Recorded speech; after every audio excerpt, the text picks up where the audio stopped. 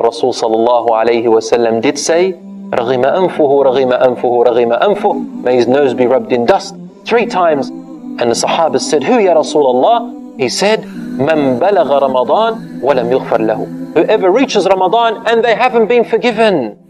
So there is no greater opportunity than the time of Ramadan for our forgiveness.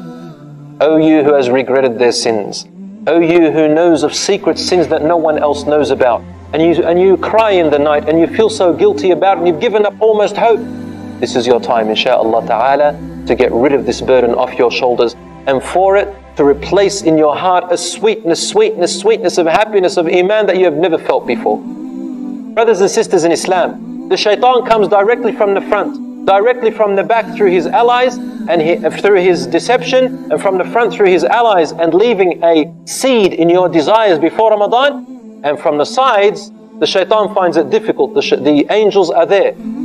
And here is where the rahmah of Allah subhanahu wa ta'ala and His love for you is really shown. That above you is Allah subhanahu wa ta'ala, whose mercy descends upon you. And when you lift your arms up to Allah in dua, Allah does not allow any evil, any obstacle, any distraction between you calling upon your dear Lord and Allah subhanahu wa ta'ala responding to His beloved servant.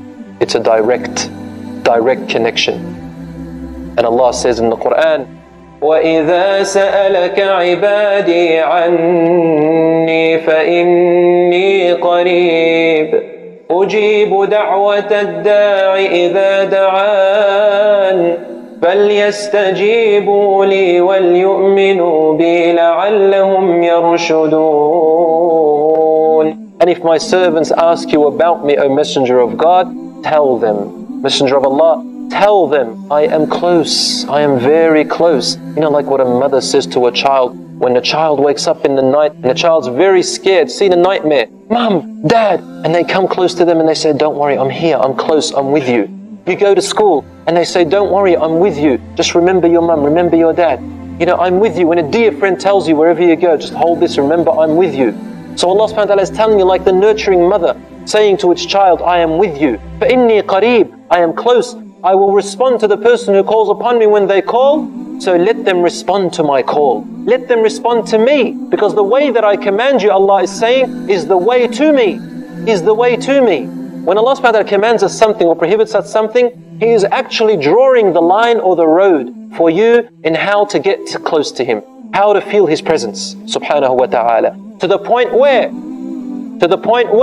you continue to do the compulsory actions until you do the voluntary actions after that, until Allah says, I become your eye which you see with, your hearing which you hear with, your leg which you walk with, your hand which you touch with.